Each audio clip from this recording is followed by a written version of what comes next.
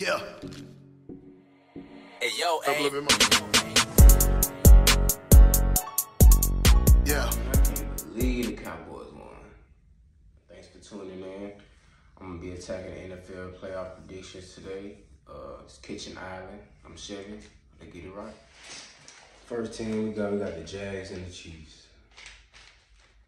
Not gonna lie, the Chiefs might get upset. I feel like the Jags can put up just as much points as the Chiefs. The Chiefs might go on that bitch sleeping. Trevor Lawrence, he playing pretty good. Let me stop lying. Chiefs, I got Chiefs 24. I got Chiefs 34-17.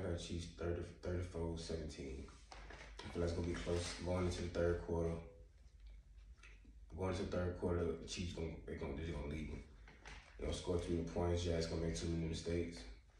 Hey, my boy Sneed, I feel like he gonna get a pick. First time they play, he got scored on a couple times, so I feel like he gonna be licking his chops. So I got the Chiefs 34-17, separating from the Jags in the fourth quarter. Next team we got the Giants and the Eagles. Now this a game to watch. It might be an upset right here. Giants, they got confidence. Saquon Barkley, he healthy. Daniel Jones, he playing the best football right now. He playing the best football he ever plays. He's got in the NFL. The defense, they looking healthy. They looking fast. It's hard to beat a team 3 times in 1 year. Giants got confidence right now. They won the playoff game. They gonna come in here playing loose. They got a great head coach. He very confident guy. He got him playing tough, playing discipline. The Eagles, they can't come in here slipping. They can't come in here sleeping. But as long as Jalen Hurts, you know what? This is an upset. It's an upset alert team. It's an upset alert situation. But at the end of the day, the Eagles got too much talent. It might be a close game. It might come down to the last wire. Might be last drive type of game. First of all, it's a rivalry. It's an NFC East division game. Giants gonna come in here playing loose. They're gonna come in playing loosely because they exceeded their expectations. They won the playoff game. Hey, what they got to do? What they got to lose? The Eagles got a lot to lose. They might come in here. The receivers might come in dropping balls. Might be one of those games, or they might be on. But Daniel Jones, he confident right now. He looking good. He can run. It seems like they found their identity. As long as Saquon Barkley is running the ball, as long as the offensive coordinator is putting the ball in his hands and the receivers are catching the ball, I feel like it's gonna come down to the wire. I got the Eagles winning 30-31. Next team we got the Bengals and the Bills. I know y'all seen the Bills. They already setting up the Bills and the Chiefs. They already selling tickets in Atlanta. I had the Bengals going to the Super Bowl, but I gotta go for the Bills because I'm trying to make Snead. I'm trying to make my boy Snead game in Atlanta. So I wouldn't be surprised if the Bengals win, but I want the Bills to win. This is one of those toss-up games. This is one of those games where you don't know what Josh Allen's gonna come. You don't know if the Josh Allen 3 interceptions is gonna come or the 0 picks, 300 yards Josh Allen gonna come. You don't know if the Joe Burrow with 150 yards passing, efficient, gonna come, and that's not gonna get it done against the Bills. Or you don't know if the 300 passing yards quarterbacks gonna come from Joe Burrow. It's gonna come down to Chase Young. Gonna come down to that front from the Bengals. If they can rally around Josh Allen, but it's gonna be one of those games where it's gonna come down to the wire too. It's gonna come down to the wire. Whichever QB plays the best, whichever defense. It doesn't matter how many yards they're giving up between the 20 and the next 20. I think it's gonna come down to the red zone. Whoever comes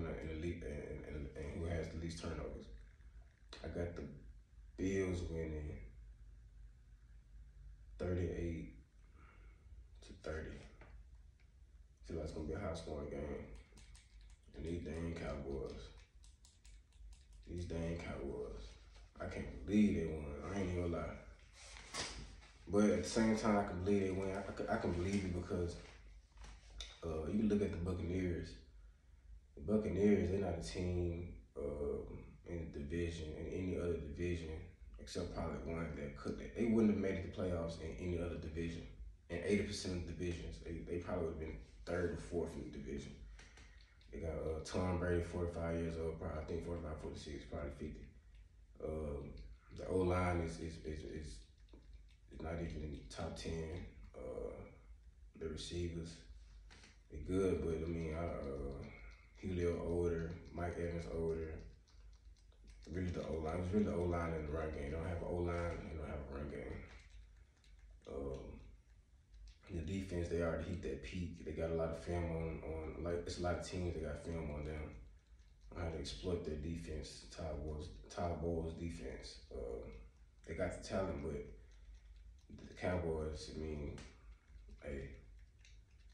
they were supposed to win that game, but I thought they was gonna lay an egg like always. I wouldn't be surprised if the 49ers blow them out, but I doubt it because Cowboys just won their first playoff game in a little minute. Dak Prescott won his first playoff game.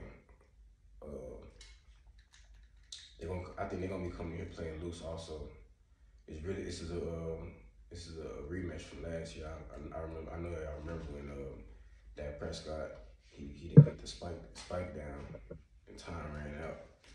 It was gonna be in field goal range. They probably would have hit the field goal.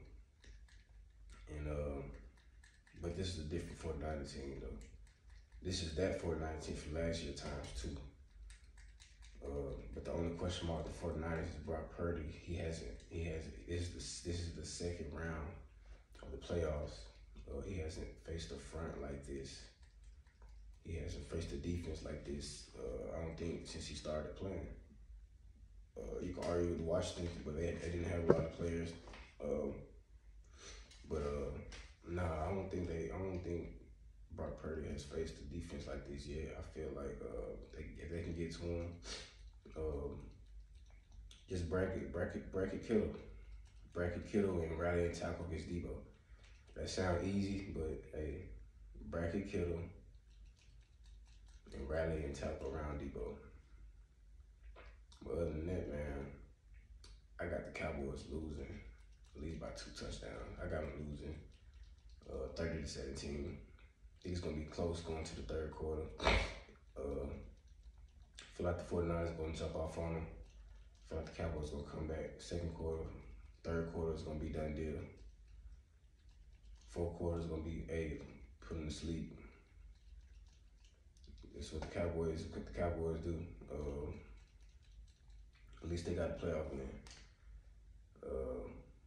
I feel like the Cowboys win is gonna be a lot of.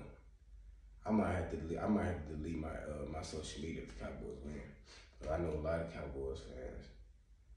If they win, they really gonna have to play a perfect game. They really gonna have to rattle Brock Purdy and Dak Prescott. He gotta have one of those games. He can't have one of those games where he throwing 3 interceptions, two interceptions, and you looking at him like, is he a franchise QB or so backup? The Cowboys, they only as good as how Dak plays. They got the players, Tony Pollard, Ezekiel Elliott, CD. They got defense. It's gonna come down to who make. First of all, the Cowboys, they make too many mistakes also. They make too many, they do too many penalties. So this can't be one of those games where they hurting themselves, which I'm expecting them to do. And I can't believe they won. But yeah, I got the 49ers winning 30-17.